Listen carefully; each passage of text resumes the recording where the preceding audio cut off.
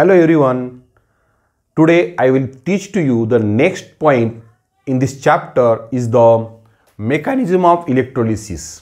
You know the definition of electrolysis. The chemical decomposition of electrolyte takes place by passing the electric current through its solution or in fused state are called electrolysis. Is it not? You know the definition of electrolyte. Again, what is meant by electrolyte? The chemical substance which have ability to conduct the electricity and to form its corresponding ions. Such substances are called as the electrolyte.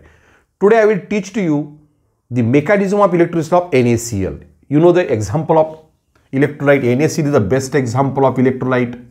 If you take the sodium chloride solution in the electrolytic device and dip the two electrode and connect the electrode to the positive and negative terminal of battery.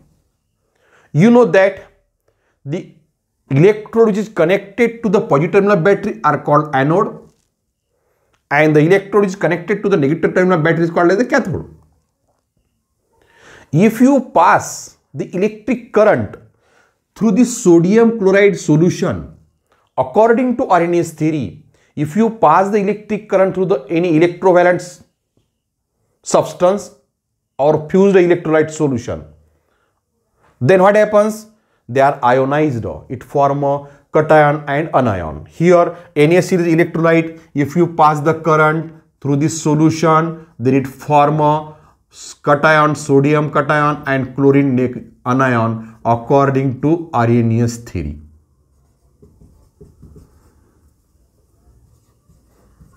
When this ion is formed in the solution, then what happens?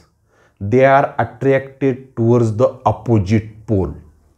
It means that sodium metal having the positive charge, therefore they are attracted to the negative terminal of battery, means cathode, and chlorine have a negative charge, therefore they attract towards the positive terminal of battery, that is called anode. When they are attracted, then what happens? The discharging of cation and anions takes place. Discharging means the negative charged ions lose the electron and positive charged ions accept the electron. In this figure, you see carefully, the Cl ions is attract towards the anode. Then what happens? You know the definition of anode. The negative terminal of battery is called as the positive terminal of battery is called as the anode. On the anode, what happens? Chlorine ion is collected around the electrode, therefore this chlorine negative charged ion lose the electron and form a neutral chlorine atom. When these two chlorine atom, neutral atom close together, it liberates the chlorine gas on the anode. Actually what happens here?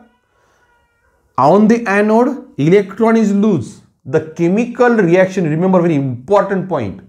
The chemical reaction, the electron is loose. The reaction is called as the oxidation. In short, de-electronation is called as the oxidation. And you remember, oxidation reaction always takes place on the anode. This is a very important point. Oxidation takes place on a anode. You remember, very important point. And reduction takes place on the cathode, means the negative terminal of battery is called as the cathode.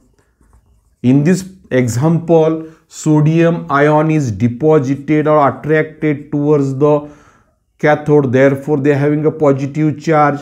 This positive charge of sodium ion accept the electron from the anode, which is liberated on the anode. If sodium ion accept or gain the electron, it form a sodium neutral atom. This process is called, the reaction called as the reduction reaction. The reaction in which electron is accept, the reaction is called as the reduction reaction. It means that the reduction always takes place on the cathode.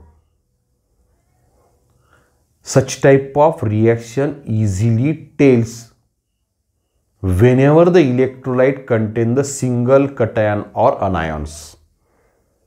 Here the solution contains the only one electrolyte, therefore it forms only sodium cation and chlorine anion. Consider if the electrolyte contains the more than 2 cations, then what happens? Which cation discharge firstly? This discharging of cation or anion depending upon the different types of factor.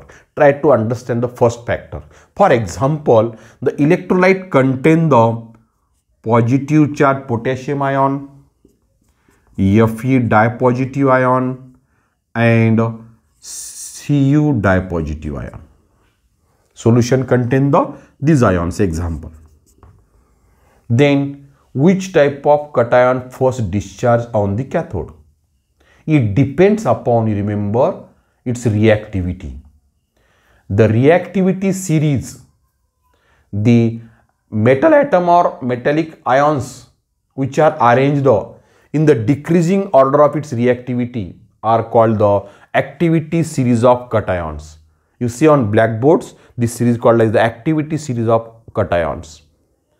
On this series, we can classify this cation into 3 groups. The ions which are extremely present on the top side, that cations are called as the more reactive.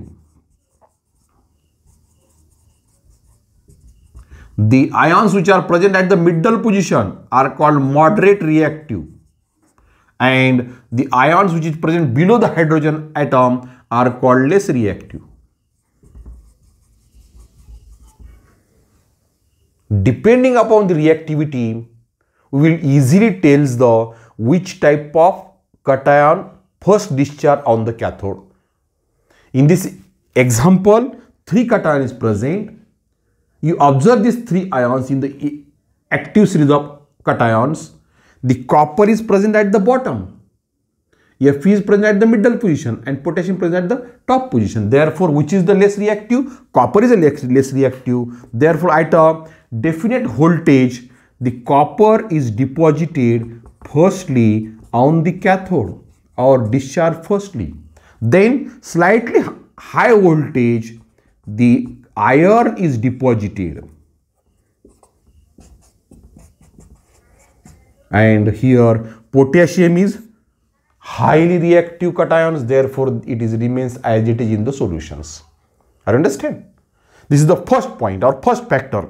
Second factor, according to Magnus rule, the discharging of cation depends upon its concentration of cation. The cation which are higher in concentration in the electrolyte, they are firstly deposited, then other deposited. For example, if the solution contain Fe dipositive ion and Zn dipositive ion in the solution, consider zinc is a high concentration. Then which is the first discharge here? Zinc is, according to Magnus rule, the zinc is deposited firstly at the cathode or discharged firstly at the cathode, then iron is discharged. I understand. Third factor is the types of electrode used in the electrolysis process. It means that discharging of cation depends upon 3 factors. First is the reactivity of cation, second is the concentration of cation, and third is the type of electrode used in the electrolysis process. I understand. Same phenomena also takes place at the anode. It means that if the electrolyte solution contains more than 2 anions, then which is first discharged? Again, it depends upon its reactivity. Here, activity series of anion is given on the blackboard. The anion which is present at the top position, they are highly reactive, high reactive, middle is the moderate reactive, and bottom is the less reactive ion. Consider, for example, the solution contains the chlorine, bromine and iodine ion. Then which anion discharge firstly? It depends upon its reactivity series. Reactivity of anions. In these three ions, which is the less reactive? Iodine is the less reactive because it is present at the bottom in the series. Therefore, ion first accept the electron and discharge firstly. Then bromine is discharged at slightly high voltage. This neutral iodine atom combine and iodine is liberated at the anode. Understand? Sometimes the discharging of anion depends upon the type of electrode and the concentration of solution also. For example, if you use the copper or silver electrode and it is dipped in its own salt solution, at that time copper electrode itself lose the electron and form a copper ion in the solution. It means that discharging of anion again depends upon the three factors. First is the reactivity of anions, second is the concentration of anions, and third is the nature of electrode used in the electrolysis process. I understand what is the mechanism of electrolysis. Which type of question may be asked in the examination? It may be multiple choice question or short questions. They will be given in the description box. Thank you.